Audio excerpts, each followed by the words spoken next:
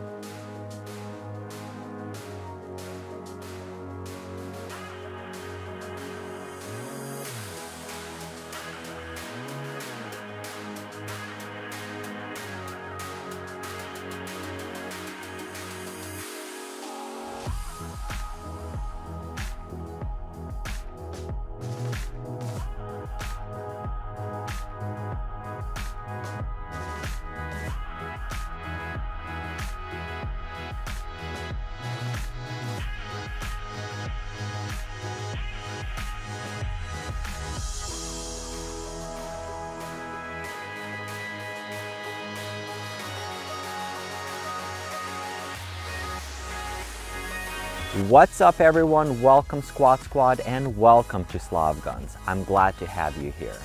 There is no quicker way to get an established gun owner to point their nose at you than to say you bought a Taurus. Yes, even a high point, because with a high point they would just laugh at you. Taurus certainly has an interesting story and produces a variety of interesting pistols and revolvers, predominantly in Brazil. On one hand, Taurus is a leader and a company I would easily recommend for someone looking to purchase their first 1911 or Beretta 92 clone. The Taurus PT1911 is a very nice 1911 that packs a lot of extra features at a very attractive price point. The Taurus PT92 is a very nice Beretta 92 clone and is made on Beretta's former factory in Sao Paulo, Brazil. On the other hand, Taurus-designed firearms have at times been plagued with quality control issues despite having some innovative features, the prime example being the Taurus PT24/7 pistol. As such, when you live in a more affluent, though generally more gun-restrictive areas, such as New York, New Jersey, Massachusetts, you typically seldom see Taurus firearms on the gun shelves overfilled with Glocks, SIGs, and Smiths. In the rest of the United States, however, it's Taurus and Ruger that fill the shelves, and this is not at all a surprise, as the latest ATF data identified Ruger as the largest domestic firearms manufacturer, and Taurus was the second largest importer of firearms just behind Glock, importing just about twice as many firearms as all of German handgun manufacturers. And this is the best-selling Taurus handgun, the Taurus G2C. A relatively new concealed carry gun that you can pick up for just under $200. The Taurus G2C is a rebrand and an update of the original Taurus PT111 or a PT111 G2. The G2C is listed as a compact pistol and is available in both 9mm and 40 Smith & Wesson calibers and a variety of colors and finishes.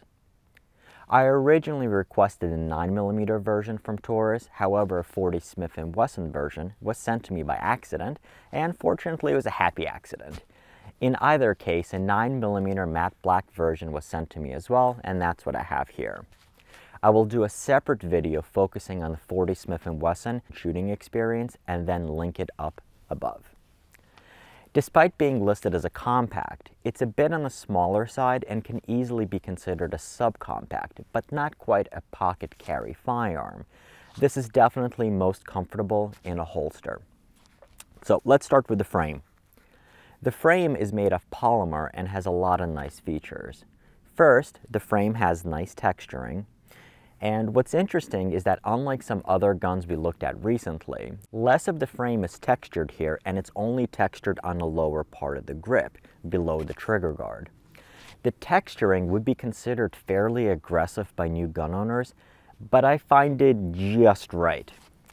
Like most compact and subcompact pistols, the frame is one size and there are no interchangeable grip panels here. There is a bit of an undercut on the trigger guard, which would allow you to get a higher grip on the gun. You do not have stippling or texturing anywhere else on the frame. What you do have, however, are 4 very nice scallops that are made to be placeholders for your thumbs. The one on the right side of the gun, right above the trigger guard, is a nice placeholder and a reminder to keep your booger finger off of the trigger and out of the trigger guard unless you're shooting. The one on the opposite side of the frame is perfect if you shoot with a thumbs forward grip. The frame also has a fairly nice sized beaver tail, which you should find quite comfortable. On the front of the frame, you have a single rail section to mount a light or a laser. I think this is too small for a bayonet. The G2C has a fairly nice magazine release, though it does feel slightly small while handling the gun. The magazines do drop free and come out with some authority. However, you have to push it in a bit deeper in order to drop the magazine. Even though it's not listed in the manual, left-handed shooters can swap the magazine release to the opposite sides. There are some videos out there that will show you how to do it. Unfortunately, that's where the ambi features end. The gun comes with a thumb safety that functions in the same manner as a 1911. Clicks up, the gun is safe. Click down, the gun is hot. You can also ride the safety here if you're used to shooting in 1911. The safety is only for your right thumb and it's not ambidextrous. Just forward of the safety, you have the slide release. It is decently sized and does not stick out too much. For some reason, it reminds me of some classic SIGs such as the P226 and the 229. Right above the trigger guard, you have the takedown springs, and they function just like you have on your Glocks and some other pistols. Moving up, the Taurus G2C has a steel slide with a stainless barrel. As I mentioned, the G2C is available in a number of colors, including a black frame with a stainless slide. The gun does have slide serrations, but they're only on the rear of the slide. A more popular recent trend has been to have both front and rear serrations. On top of the slide, you have another safety feature. While you should always treat a gun with a closed slide as it's loaded, there is a loaded chamber indicator here. Of course, it needs to be said, the loaded chamber indicator will just show that there's something in the chamber. It could be a loaded round, or it could be a piece of brass that failed to extract, or even a snap cap if you train with them. So yeah, treat the gun as if it's loaded. Much like with the frame and the slide finishes, you also have a choice of sights. You can either have these adjustable 3-dot sights, where the rear is adjustable for both windage and elevation, or you can have a drift adjustable night sight. Lastly, we have the trigger. Despite it being priced near $200, the Taurus G2C actually has a fairly nice trigger, although it's quite a bit different from anything else you may have shot. Taurus has what they now call restrike capability. They previously called it second strike on prior firearms. So, a quick trigger 101. On hammer-fired guns, think CZ75, SIG P226, HK USPs, HK P30s, and even the Beretta 92 series, you have an external hammer and you can shoot the gun in 2 ways. Starting from the hammer down in double action or hammer cocked in single action. In double action, the trigger pull is generally going to be long and hard. The single action, or much like you find in the 1911, however, is much smoother and very clean. When it comes to carry, this would mean that most people are walking around cocked and locked, meaning a loaded round in the chamber, hammers cocked back with only the manual safety holding it safe. When you have a malfunction and suspect a light primer strike, you can simply pull the trigger again, this time from a double action pull. Not possible with a 1911. With striker-fired firearms, you have a much more consistent pull with no external hammer to deal with. The downside, however, is that recoil and/or racking the slide is required to make the trigger work. As such, when you pull the trigger and the gun does not go bang, you have to rack the slide. The Taurus G2C trigger is almost like a hybrid. It's a striker-fired gun. However, it also features restrike capability, allowing you to simply pull the trigger again without racking the slide.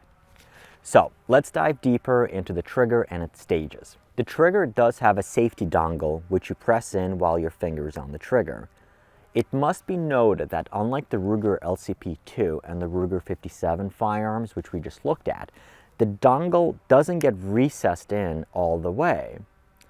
Even all the way back, you feel the dongle on your fingertip. Depressed, your finger will come to a clean wall. There is, however, a slight pause here before you get to the wall, and that's where it seems like the trigger resets from its restrike capability. The trigger brake is really nice, and the trigger does stop all the way back against the trigger guard. The reset is very short with a nice audible and tactile click. At that point, you're back at the wall and you can pull the trigger again. And this is where you should be training yourself. Now, if the trigger goes off, however, the slide does not cycle, Now, if the trigger goes off, however, the slide does not cycle, you would release the trigger out all the way and you'll feel it reset. At that point, you'd feel what is essentially a double action trigger. The trigger weight. Once loaded, the trigger weight on the first stage is around 2 pounds, 2.5, and the second stage is where the trigger breaks is around 5.5 pounds. The restrike trigger weight is just a few ounces heavier. The beauty of the gun is in its capacity. The G2C chambered in 9mm comes with either 12-round magazines for the free states or 10-round magazines for those less fun states. The 40 caliber version of this gun has a 10-round capacity. The guns come with 2 magazines and have a fairly nice pinky extension. On compact guns, it does make a huge difference, at least in my opinion. Both the 9mm and the 40 Smith & Wesson versions weigh 22 ounces. So let's go ahead and put some rounds on this 9mm.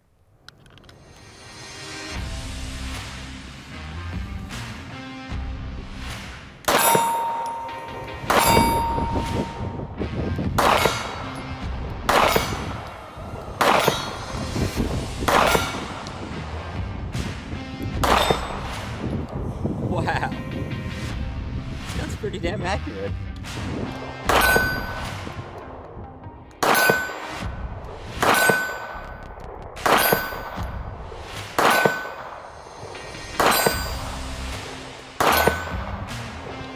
And we're drilling plates at 21 yards, about 8-inch plates. Right.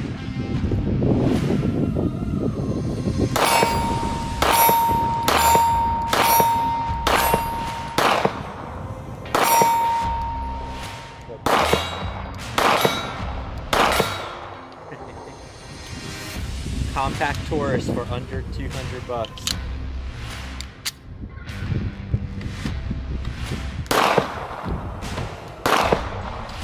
Just low.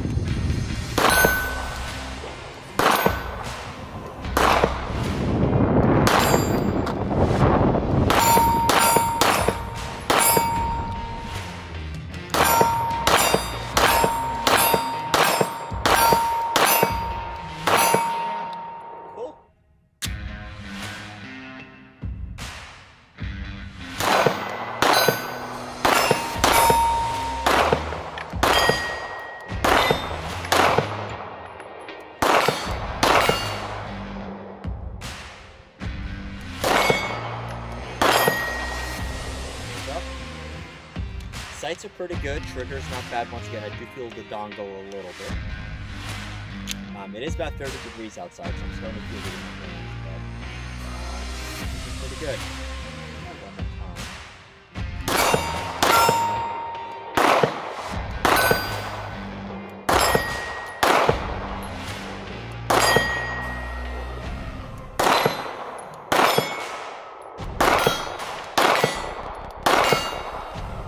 It's tough to forget that this is a compact gun, and I'm going in my head, I'm like, crap, I missed that steel plate.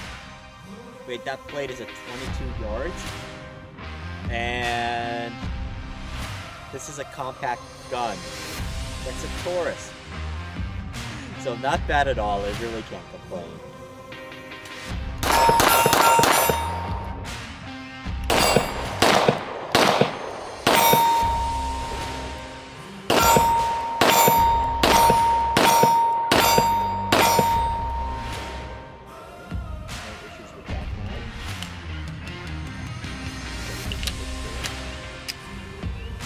Okay. What's this magazine? Yeah, I think we solved the issue.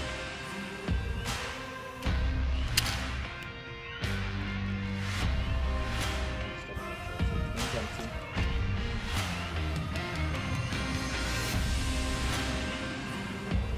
Yep. I think it's up high.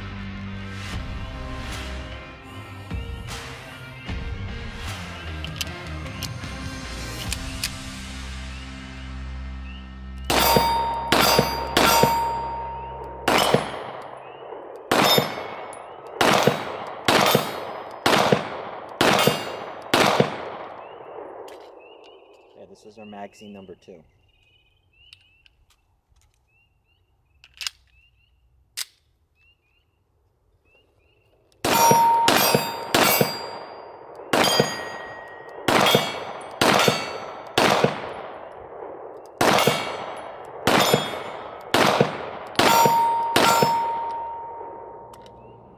Three is good.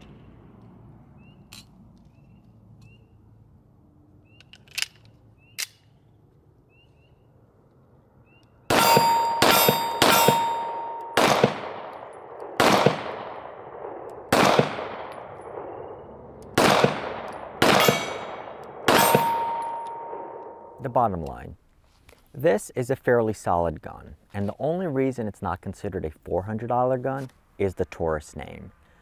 At under $250, however, the name doesn't matter much, and is it therefore any surprise that this is one of the top-selling firearms in the United States over the last few years? So why is it only $250? We surely have to keep in mind that living levels and wages are lower in Brazil than they are in the United States. As such, a $250 firearm from Brazil really is a $400 firearm manufactured in the United States or a $600 firearm in Western Europe. Furthermore, like Ruger in the United States, Taurus is a massive company in Brazil and produces a lot of firearms. As such, their fixed expenses are spread over more units, and thus the cost to produce each firearm is less versus a company struggling to produce 20,000 guns per year. Overall, I'm really pleasantly surprised with this gun. It has been fairly reliable, and the fit and finish and ergonomics are light years better than other $250 firearms such as High Point. Now, I say fairly reliable. The 40 Smith & Wesson version, I'll say this out right now, has been a phenomenal gun with absolutely zero issues. One thing I'll say is generally as soon as I get the gun, particularly for testing, I will shoot it as it is. I'm not going to clean it or take it apart or anything else. The way it comes to me is exactly the way I'm shooting it. The 40 Smith & Wesson version of this gun has been 100% reliable with any types of ammo we've put through. The 9mm, however, I did have some failure to feeds with some bullseye type ammo. So I'm not sure if it's ammo related or the fact that I didn't clean the gun or whatnot. However, I did clean the gun and it has been reliable since. It could also be general break-in, although typically I think if the gun comes to you in a box from a factory, you shouldn't have to worry about the break-in. But in full disclosure, I did have some failure to feed issues with the gun, and I believe it might actually even possibly been with one magazine, with one type of ammo. I will do more testing on that and see if I can figure it out. However, since cleaning everything, the mags and the gun has been reliable and it has been trouble-free. So keep that in mind. Now, moving on. The frame is very nicely textured in the right places, and the sights are adjustable. and are quite nice, and the trigger is really good for what you would expect at this price point, or I would say even twice the price in that $400, $450 level. There are, however, two things about the trigger which I'm not crazy about. So first, the trigger uses a safety dongle that helps make the gun drop safe. I don't have an issue with the trigger using the dongle, but my issue is that the dongle sticks out and it doesn't fully recess when you hold it in. With the 9mm, it hasn't been that much of an issue. With the 40, it had a little bit more, especially when we're shooting gold dots, plus Ps. You do feel it. You do feel the recoil coming through just the dongle rather than the entire trigger guard.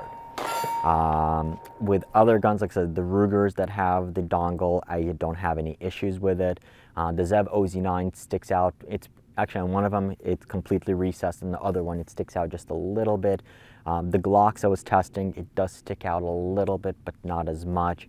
And even some of the other guns where you do have the dongle that doesn't recess all the way, it's a little bit of a wider dongle, so it doesn't feel as sharp on your fingertip. So once again, that's me. It might not be an issue for you. It is for me. But once again, though, for the money, I wouldn't be complaining. Now, the second thing I wasn't particularly a fan of, and once again, it may not be an issue for everyone, or may even be a benefit for others, is the overall short length of pull, or the distance between the trigger and the back of the frame. Now, I don't have big hands. However, I felt the trigger was a wee bit close to the grip and found the trigger to be close once it's pulled in all the way.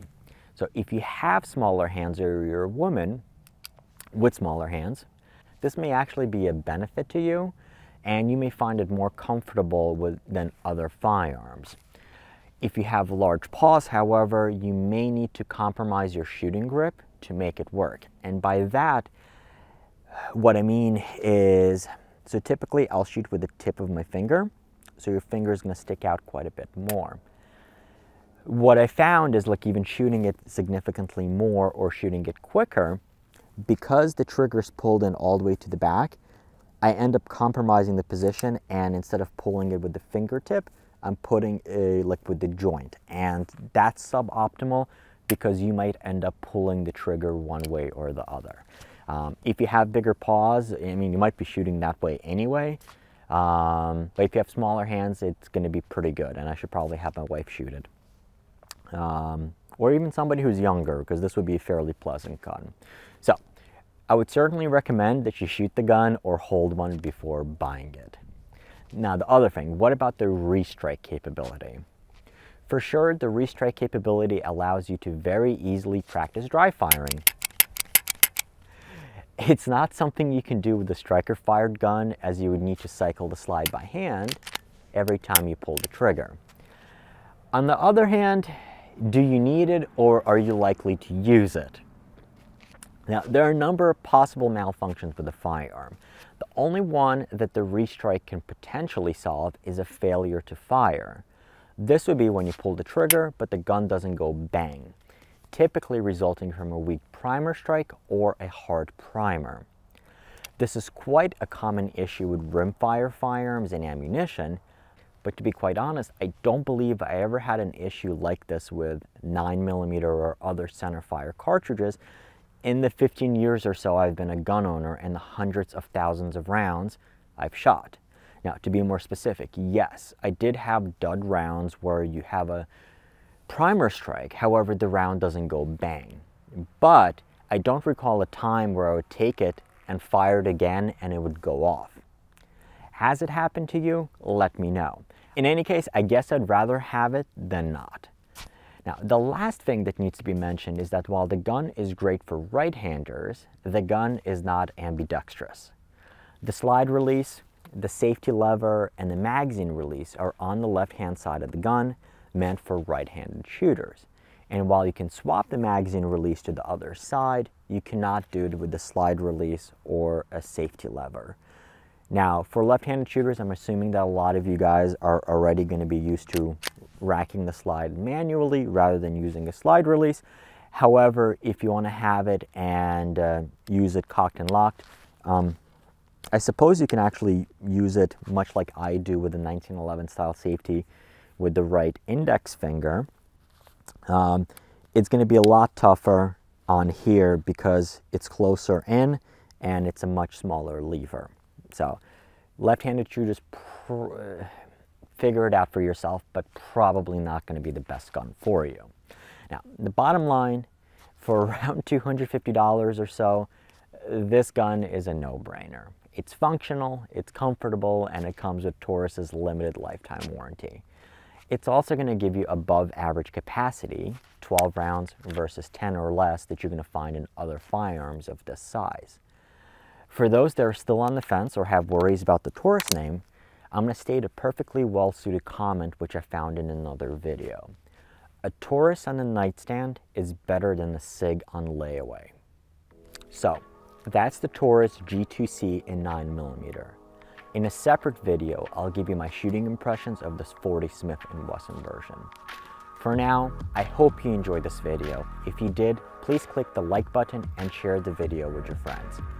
If you have not done so already, make sure to subscribe and click the notification bell to stay up to date on the Taurus G2C, other handguns, our precision rifle series, and our upcoming coverage of SHOT Show 2020, where we'll be bringing you daily content from both Media Day at the range and the show. As always, thank you for watching, keep on squatting, and I'll see you soon. Cool.